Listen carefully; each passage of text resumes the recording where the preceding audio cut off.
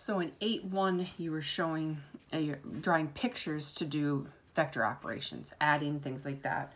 And I just had you do in rough sketch. You would draw a component vector and draw the resultant vector.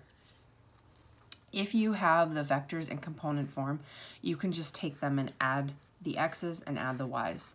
If you want to subtract two vectors, you can subtract the x's and subtract the y's. And if you want to multiply the vector by some scalar, you just are essentially kind of using the distributive property, and you multiply that every number by that scalar. So I'm going to have you find a plus b and a minus 2b given these two vectors in component form. So if I want to find a plus b,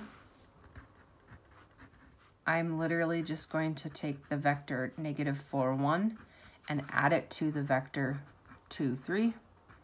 And I'm going to add my x's. -4 and 2 is -2.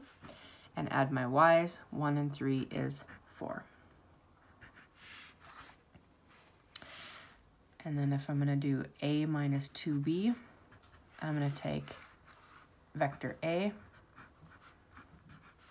and then -2 times vector b. And so I can basically take the -2 times both of those.